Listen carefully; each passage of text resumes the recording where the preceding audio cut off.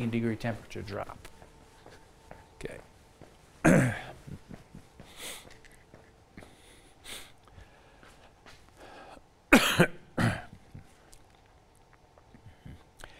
So here's the big weather picture. I showed you this low pressure system yesterday down near Bakersfield, California, sitting and spinning. The jet stream coming up from the south here. There's a lot of moisture in the atmosphere. That's why we're getting the real heavy rain with these showers that are popping up around the region.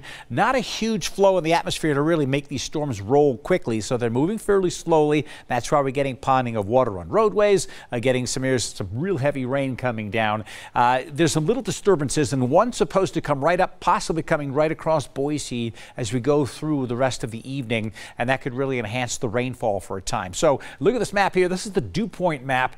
Dry air, when you have lower dew points, you see 34 in Baker City, down towards Twin Falls 46. But right here in our region, throughout the Treasure Valley, southwest Idaho, high dew points, that's where the moisture is, and that's why we have the best chance for rain. Tomorrow, going to be a transition day. We're going to have some rain maybe in the morning in some places. A lot of cloud cover. We could break into some sun, then maybe some thunderstorms, then a front comes through, then the wind picks up. So all kinds of changes during the day tomorrow. By the time tomorrow evening rolls around, drier air will be coming in from the west, and on Thursday, real dry air. Look how low the dew points are. Instead of being in the 50s, they'll be dropping into the upper 30s. So a big change coming in there. So the Futurecast shows those showers and storms popping up around. This is a computer forecast, but it shows about 8 o'clock tonight, 7, 8 o'clock, still showers, and a little organization as this starts to rotate going up into the Boise Mountains. So it may stick around some places anywhere from northern Ada County to Caldwell to Emmett, and this area right in here may have some prolonged showers going on this evening,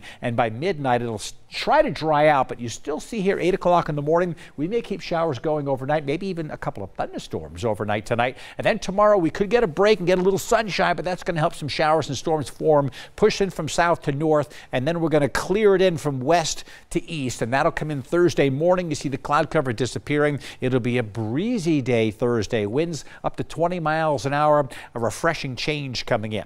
Here's my Scott score for the day tomorrow. Out of 10, I'm giving it a 6. Now, at times it can be really comfortable, but because we have showers mixed in, probably some rain in the morning, we'll call it a 6 out of 10 for tomorrow, but at least it's not 105 degrees, right? Temperatures cooling down. Here's the McCall area, and watch this time-lapse view from the clear skies we had this morning with temperatures in the 50s. And then you watch the sky, and it got to the mid-afternoon, and it was starting to darken right over McCall. Had about a quarter-inch of rain with one thunderstorm pushing on through, and the temperature dropped down from the 60s into the upper 40s to near 50s. So a big change. This is this coming weekend, okay? We're going to jump ahead and just keep showing you the weekend. We'll be warming through the weekend.